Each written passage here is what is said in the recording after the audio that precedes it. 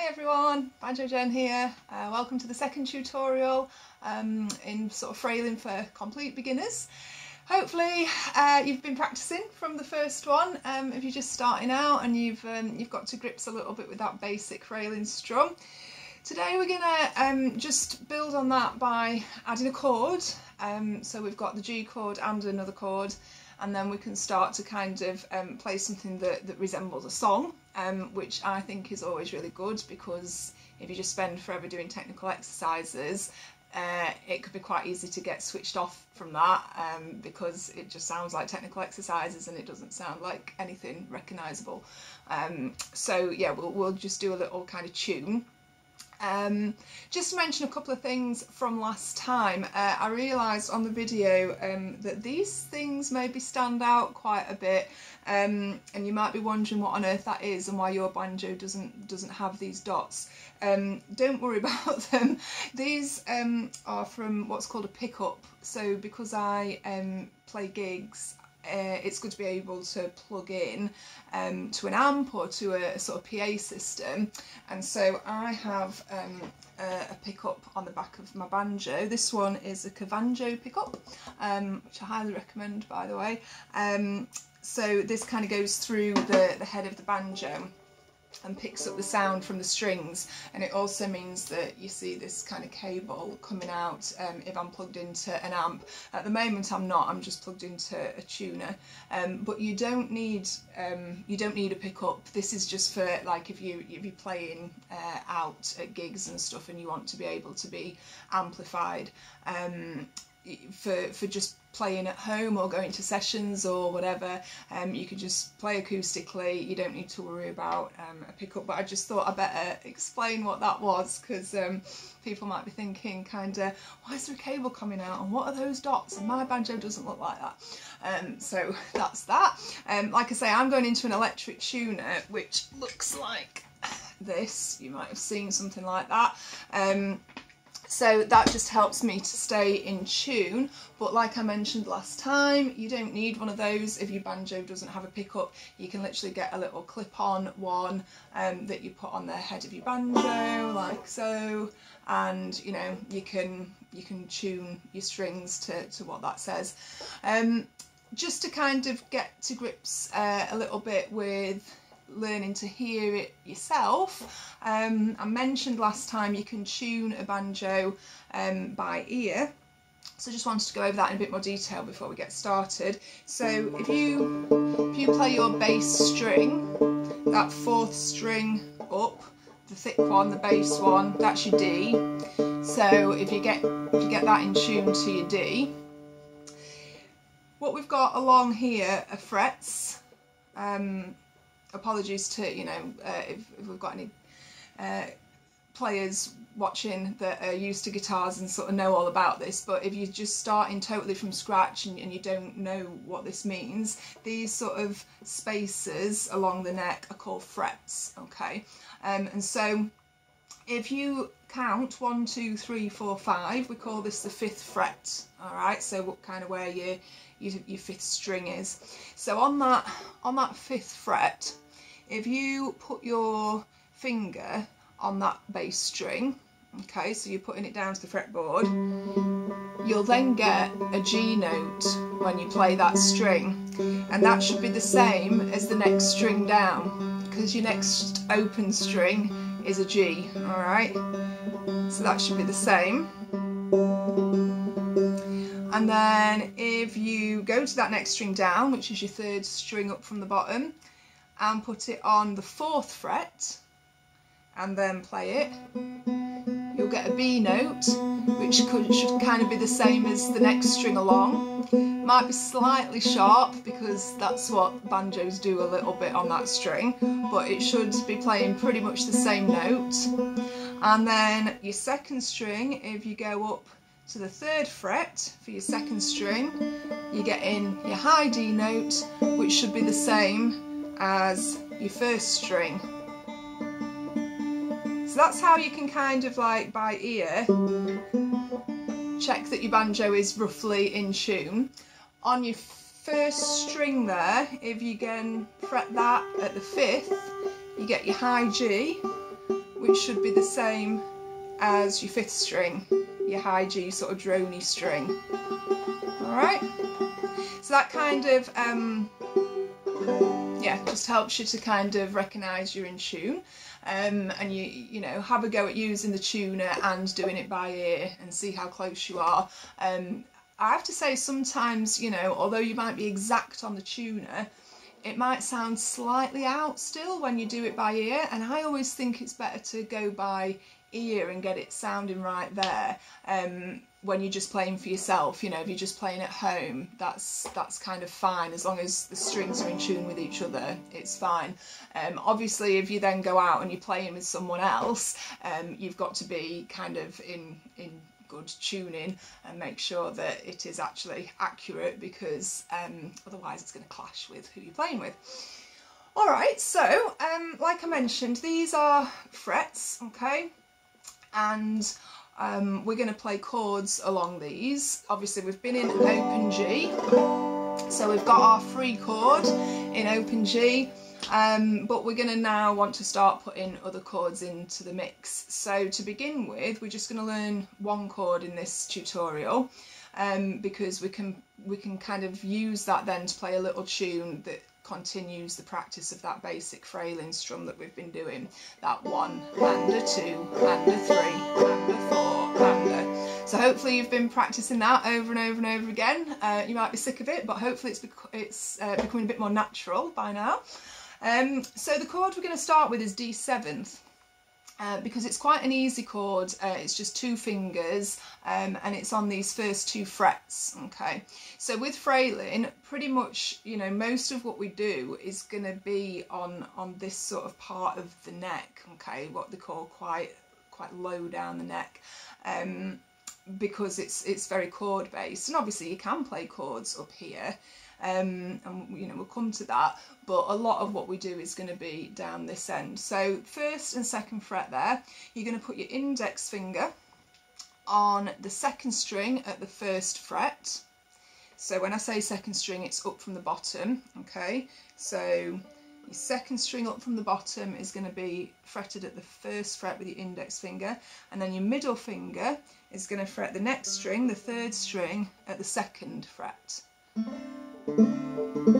Okay, so that gives you a D7th sound. It's a 7th because that first note you're holding down with your index finger is a C, so we're putting kind of a C into a D chord, which gives it that sort of 7th sound. And it works quite well for a lot of folk songs, does a D7th, so it's quite a handy one just to learn to begin with, because like I say, it's not too complicated, just 2 fingers, and then you get a new chord.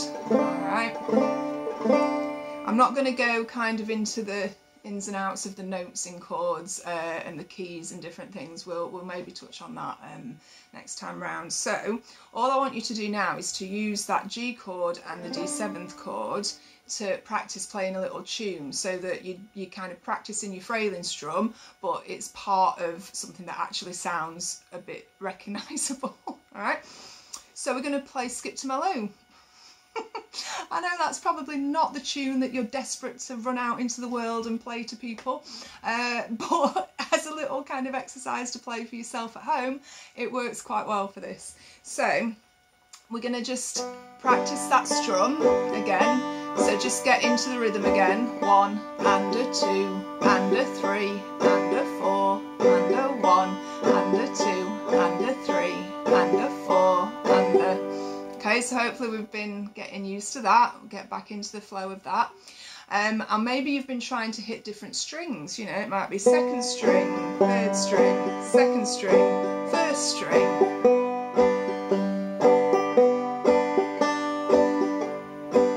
Any string you want really, you're in an open chord so you can hit any string and it's going to sound okay. What I want you to do is practice as you're strumming that. You're going to try and get that D7th chord,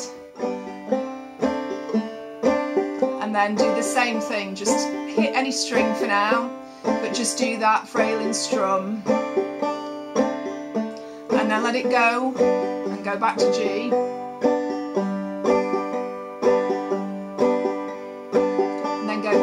D7 again.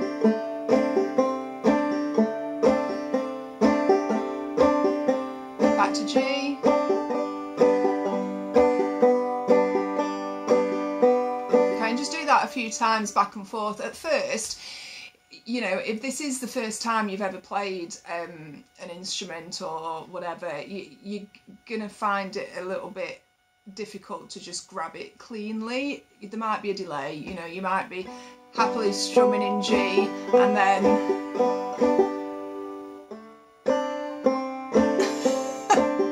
I did that for ages. Every single new chord that I learnt, I had to like force my fingers, and there was always a delay, and that's just how it goes at first, and it just gets easier the more you do it. So we're going to put it in a little tune, like I say, Skip to My Loo. So it would be, I'm just going to hit any string for now, just so we get an idea. Oh, there's a thunderstorm outside, can you hear that? Sorry. So I'm just going to hit any string for now. In G and then D7, so it'll be lost my partner, what'll I do? Lost my partner, what'll I do? Lost my partner, what'll I do? Skip to my loo, my darling. Loo, loo, skip to my loo. Loo, loo, skip to my loo. Loo, loo, skip to my loo. Skip to my loo, my darling. Alright, so you've just got your G and your D7th chord there. If you can hear a bit of a beat, that's just my foot going. That's one thing I would maybe suggest that you have a think about. I like to hear my foot tapping because it gives me a beat to try and keep to. I always find it quite strange when musicians don't tap the foot, because I find it's sort of something I really have to do. It's part of the whole movement. But don't worry if you find that hard. I don't want you to start thinking about your foot, but you might find it's just kind of tapping along naturally. So yeah, just if you can hear that, you can hear the thunder as well. Okay, so if you sort of practice that a little bit, back and forth, G to the D7th, just on that simple tune, but then we can start actually hitting specific strings if you want it to actually sound a bit more like the melody. So I would suggest let's have a try at second string. So for your G, we're going to hit that second string first. So for your first note, second string, strum thumb, and then third string, strum thumb, back to second string, strum thumb, first string, thumb, thumb, strum thumb even, okay? So we're kind of going sort of second, third, second, first, sort of back and forth like that. And you can hear that sounds like the tune. Lost my partner, what'll I do? And then when you hit your D7th chord for the next bit, you could do the same thing, but we'll move everything up a string. So maybe start on your third string this time. So you're going to do a third string, strum thumb, fourth string on that bass, strum thumb, back to third, strum thumb, second, strum thumb. Okay, so that'll be lost my partner, what'll I do? Lost my partner, what'll I do? Back to the G that we started with, do the same thing. Lost my partner, what'll I do? And then maybe for the last D7th, I would go third string, fourth string, and that's all you get because that's a shorter chord with the tune. Then you're going to let it go back to G and maybe finish it on that middle G on the third string. So that will give you something that sounds a little bit more like the melody. It's not note for note, but it's kind of rolling along with the melody, and it also gives you practice at trying to hit certain strings. However, at first, I would say don't worry too much about that. I want you to run through it a few times, just playing the strum and not worrying about the strings you hit. Just sing along. I do think it's really important to sing along, even if you don't like your voice, and you know you think, oh no, you know, I just want to play, I don't want to sing.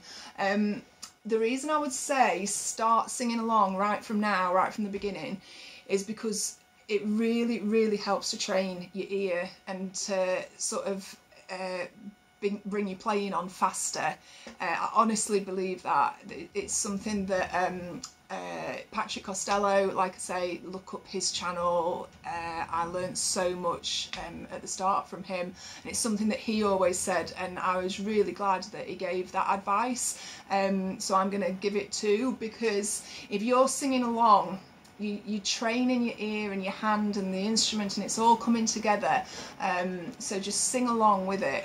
God, I think there's going to be it's a right storm. Can you hear the rain on the roof? So let's try that, you know, do the second string, first string, second string, first string, and you're going to grab your D7th, move it up one, third string, bass string, third string, second string, back to G, second string, third string, second string, first string, D7th, third string, bass string, back to G, middle string, G. When I say middle, I mean that third string, your middle G note.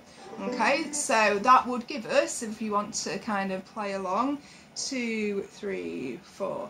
Lost my partner, what'll I do? Lost my partner, what'll I do? Lost my partner, what'll I do? Skip to my loo, my darling. Loo, skip to my loo, loo, skip to my loo, loo, skip to my loo, skip to my loo, my darling. Okay, and don't worry if you don't quite catch all the strings properly. I mean, I didn't there. You know, you don't always manage to get a really crisp, clean strike on the string, but I think, you know, that's not, you don't need to worry about that too much at the moment. It's more about just getting that frailing strum. If you find that too difficult to think about the strings and it's taking over, then just go back to not worrying about which string you're hitting and just worry about the fact that you're doing your strum and you're in the chord. So we can go back to not worrying about the strings and just going, lost my partner, what'll I do? Lost my partner, what'll I do? Lost my partner, what'll I do? Skip to my loo, my darling. You know, and don't worry about the strings you're hitting. But if you sort of get to grips with that and the pattern's going well and you're in the rhythm, then you can maybe start thinking about those individual strings. So I'm going to leave you with that for now. I know, like I say, it's not exactly the most exciting tune in the world, but it's a really good one just to start, you know, getting to grips with that D7th chord, grabbing it quickly from your G to your D7th, get those fingers trained in grabbing those strings on the right frets at the right time. Okay, and just sort of play along to that tune for a little bit, and then next time we will learn the, well actually I can show you the C chord now and then you can maybe practice it a little bit for next time. We're not going to put it into a tune this time. But the next episode I'm gonna use the C chord, the D7th that we've just done, and obviously the open G, and then we'll do kind of a slow tune that we can play along to with the 3 chords. Okay, so maybe it would be good to show you that at the end of this one. So if you want to just kind of practice this for next time, you're gonna grab the same second string, first fret like we did for the D7th. But this time your middle finger is going to come all the way over to the bass string, to the 4th string at the 2nd fret, and then your ring finger is going to, also on that 2nd fret, hold down the 1st string.